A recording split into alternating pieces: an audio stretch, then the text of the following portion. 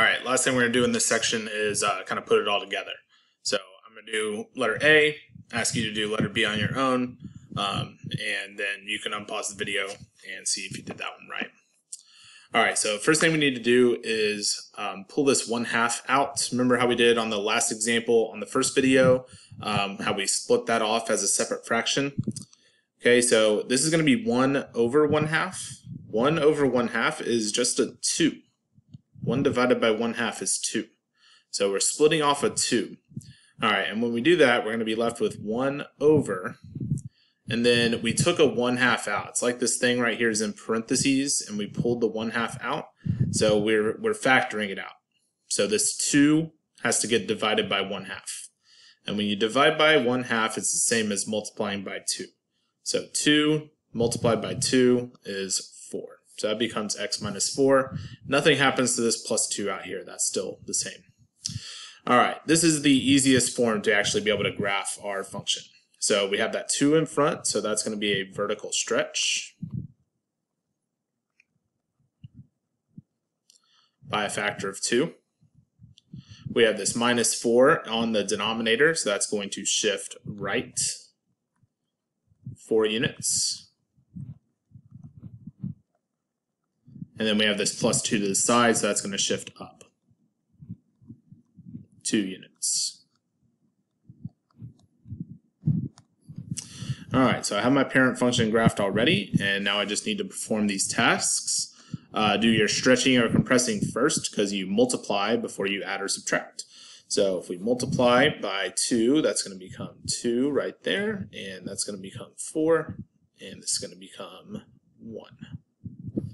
And then negative 4, negative 2, negative 1. I'm not going to draw it in yet because I still need to do my shifting as well. So I'm going to go right 4. So my vertical asymptote, 1, 2, 3, 4, is now here.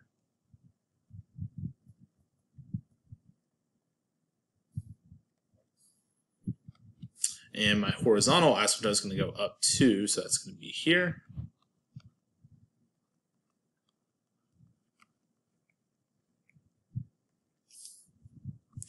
All right, then we're going to move our points along with that. So right 4, 1, 2, 3, 4, and up 2, right there. And then this one's here, and this one is up here. All right, and then same thing here. Right 1, 2, 3, 4, up 2, right there. 1, 2, 3, 4, 1, 2, and 1, 2, 3, 4, 1, 2, right there.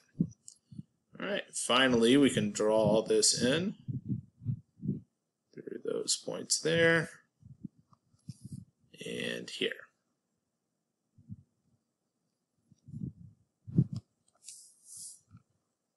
All right, so pause the video and give letter B a try on your own. And when you think you've got it, unpause it and see how you did. All right, one thing I want to add on this one before I move on to the next one is domain and range. So I'm going to tack that on here. So remember, domain and range are completely based on where your asymptotes are. So our domain depends on the vertical asymptote because we go from left to right, and the only spot where we don't have a point is where that vertical asymptote is. So it's at 4 right now. So our domain would be x cannot equal 4. It's all real numbers except for that one number. All right, and our range is dependent on our horizontal asymptote. It goes from bottom to top, so the only y value that we don't have accounted for is the asymptote. So y cannot equal 2 would be our range for this one.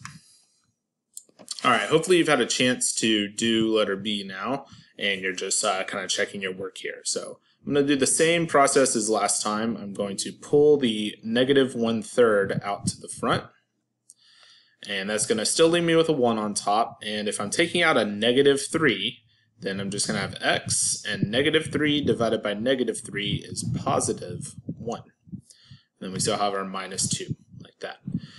You could have pulled out a positive 1/3 and left the negative on the denominator, but that's going to make things a little more difficult for you. So I would definitely suggest pulling the negative out with the 1/3. All right, so this is going to, let's start with that negative actually. So this is going to be a reflection over the x-axis. It's going to be a vertical compression by a factor of 1/3. Then we're going to shift left 1 unit.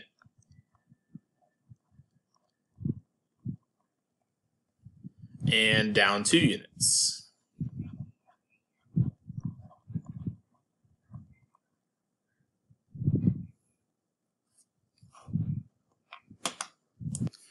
All right, so the reflection and the vertical compression we can actually do at the same time. We just need to multiply all of our y values over here by -1/3.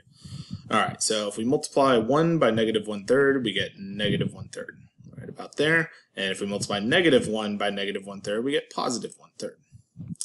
All right, if we multiply 1/2 by -1/3, we get -1/6. So a little closer there. And so this will be +1/6.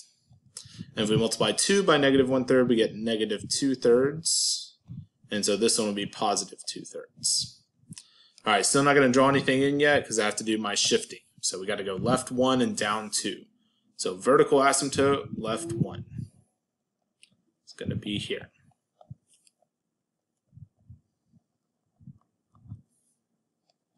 And horizontal asymptote, down 2. So it's going to be here.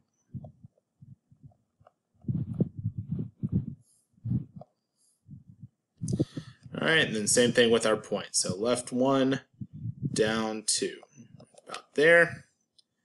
So this one should be right about there. And this one should be right about there. Again, I usually just kind of do the other points in relation to that first one. Let me try that again. There we go. All right, and so if we do this one, we go left 1, down 2, right there. So the other one must be right about here and then right about there. All right, so these graphs are kind of tough to draw, not going to be super pretty. So I'm mainly looking for, do you have the asymptotes in the right place? Do you have the curves in the right quadrant? I'm not going to be too picky about points. However, I do want to see some points there. So if you don't have any points at all, that's going to be a problem. Last thing to talk about here is going to be domain and range. So remember, always based on the asymptotes. Domain goes from left to right. So the only spot that we don't have an x value is at x cannot equal -1. Bottom to top for the range, and the only y value we don't have is y cannot equal -2. That would be your domain and range here. All right, so I hope y'all guys join one of the Google Hangouts. You can either join mine, which will be once a week, or any of our Algebra 2 teachers have them every day of the week, twice a day actually, every day of the week, Tuesday through Friday. So feel free to join any of those. I will link those to Google Classroom, my website, I'll send out an email, a remind, so you'll have plenty of opportunities to do this. So I hope you take advantage, and have a great day.